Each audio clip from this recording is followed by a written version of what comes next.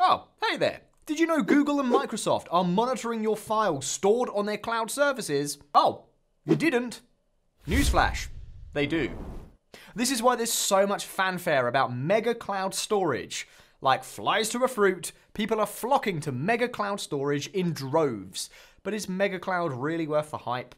Well, let's discover it together, shall we? I'm Josh, and in today's video, I'll dissect the cloud-based platform based on the following categories: features, security, privacy, pricing, and ease of use. I'll award marks in each category on a scale of 1 to 5, with 1 indicating the lowest score and 5 the highest. So be sure to watch till the end.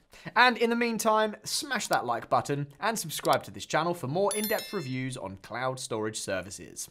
Let's now turn our attention to the platform of the moment, MegaCloud. First, its features. MegaCloud has a host of features that can be overwhelming. Honestly, I find some of them necessary and others not so much. But Mega's top feature for me is MegaChat, an end-to-end encryption chat room where I can collaborate effortlessly with my team. It also has a video and voice call option I can use on days when I struggle to express my thoughts in typed words. MegaChat's end-to-end encryption means only my group members can see the messages. Think of it as WhatsApp or FaceTime.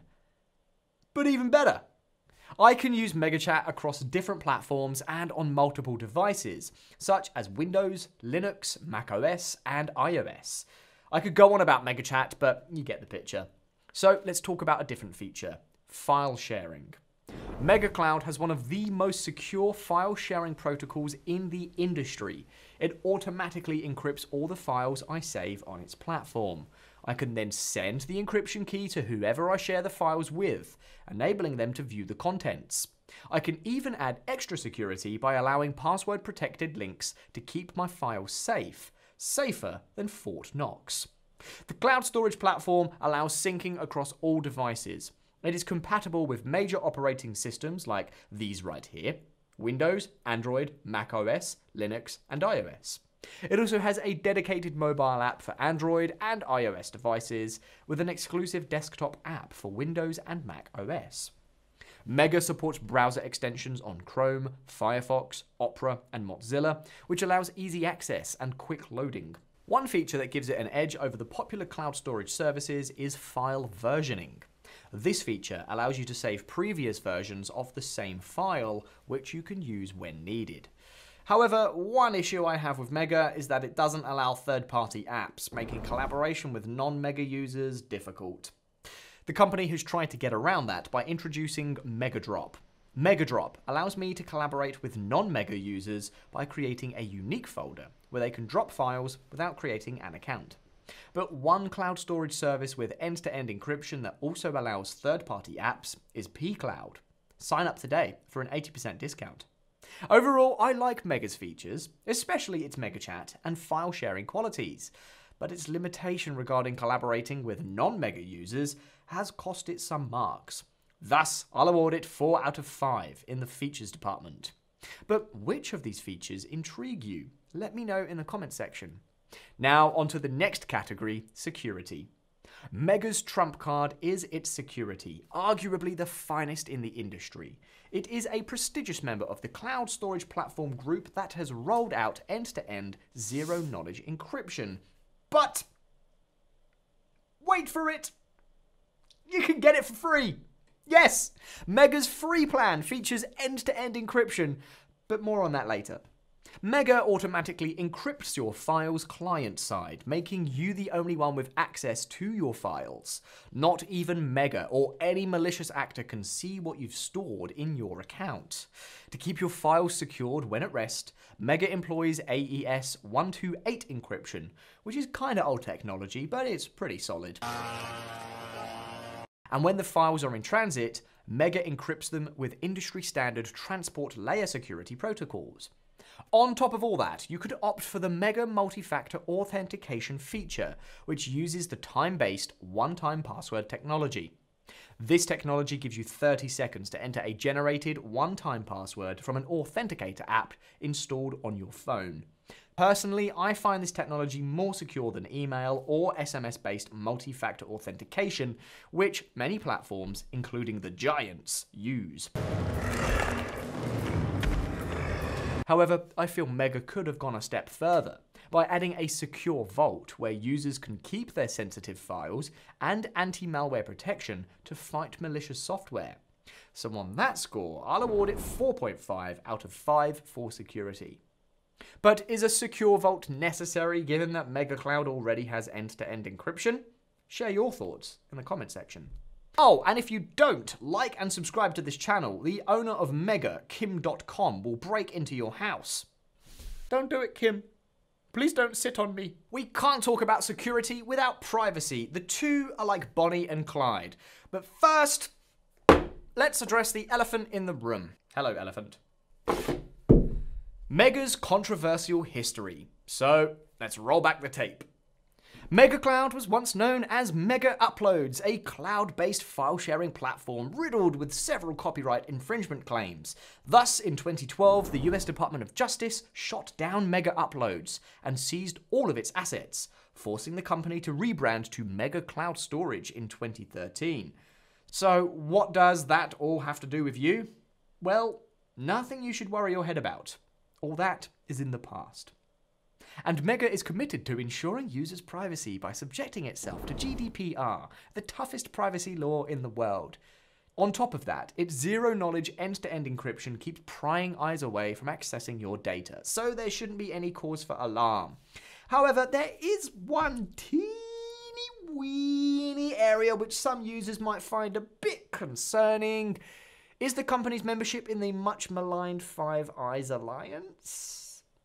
However, Mega's annual transparency report, which details its activities, should calm some nerves. So, given the company's dark past and its membership in the Five Eyes Alliance, my initial thoughts were to award it 3.5 for privacy, but its zero-knowledge encryption and GDPR compliance means the company takes users' privacy pretty seriously, so I will give it 4 out of 5. Would you consider Mega's past when deciding whether to purchase the service? Let me know in the comments below. Talking of purchase, let's see how much you'll pay for the Mega Premium plans. Mega has 20GB storage space on its free plan, one of the biggest in the industry. However, its paid plans are pretty expensive. The premium plans come in 4 tiers: Pro Lite, Pro 1, Pro 2, and Pro 3, each with corresponding features and prices, and a very creative naming convention. The Pro Lite plan costs $4.99 a month, but you can subscribe to the annual plan and pay $49.99 per year. It has a 400GB storage capacity and a 1TB file transfer quota. The next plan, Pro 1, costs $10.88 monthly. But if you choose the annual plan, you get to pay $108.80. The Pro 1 has a storage capacity of 2TB and it allows you to transfer files of up to 2TB. The third plan, Pro 2, will cost you $21.76 monthly and $217.60 annually. It showcases an 8TB storage space and places the file transfer cap at 8TB. The final pricing tier, Pro 3, comes with a whopping 16TB of storage space and costs $32.65 monthly. Or you can choose the annual option for $326.50 and enjoy the 16TB file transfer limit with the package. There is also the Pro Flexi plan designed for businesses to keep up with their ever-growing demands on storage space. It costs $16.50 per terabyte a month and comes with 3TB of storage capacity. However, you can add extra storage space at $2.75 per terabyte. Mega's exorbitant premium plans are not helping its cause, especially when popular platforms charge less. So I'm going to give it 3.5 out of 5. But do you think Mega's tighter security and privacy justifies its expensive price tag? Let us know down below.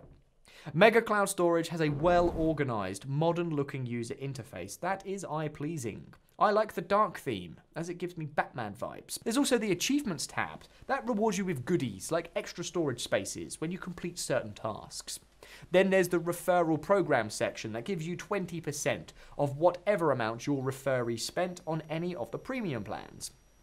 I like that I can add Mega as a browser extension, so I don't always have to launch the app or use another browser. This reduces load time and enhances download. Registration is fairly simple. You just provide certain personal details and a password, and you're all signed on. After signing up, Mega doesn't leave you stranded. Its pop-up messages take you through the basics of using the platform to get you started. You can easily find the key features on the left of the screen, making navigation a breeze. You can choose to use the QR scan code to add your friends and family to your contact list. Storage options are very visible, making the uploading of files and folders a pretty straightforward task. All menus and sub-menus are neatly arranged, and the desktop is clutter-free.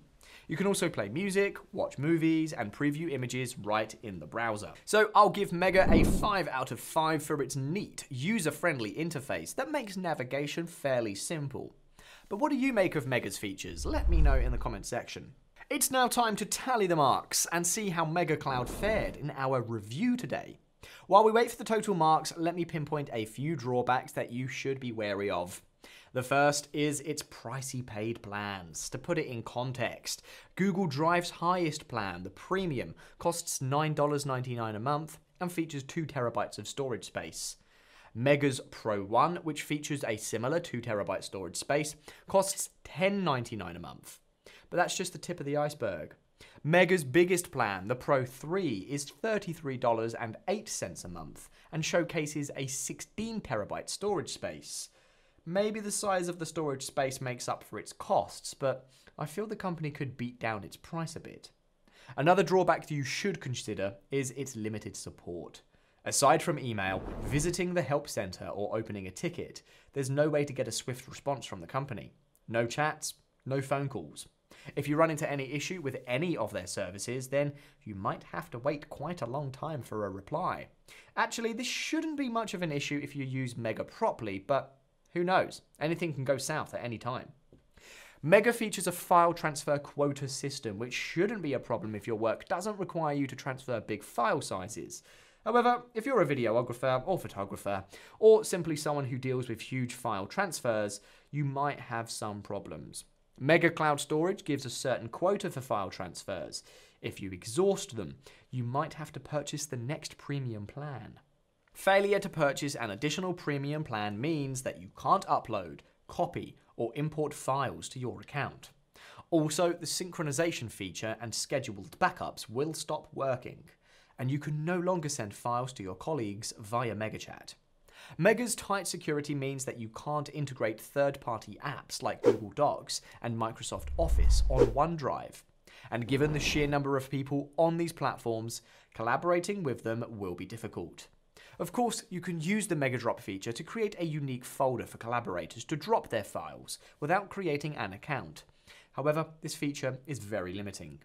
So the results are ready, and here they come. MegaCloud scored a total of 21 out of 25, which is great for a relatively new cloud storage platform. So what is your overall impression of MegaCloud storage? Let me know in the comments section below. In the meantime, you can click on this video here if you want to learn more about the best free cloud storage services that offer better collaborative features. Thank you so much for watching. See you in the next video.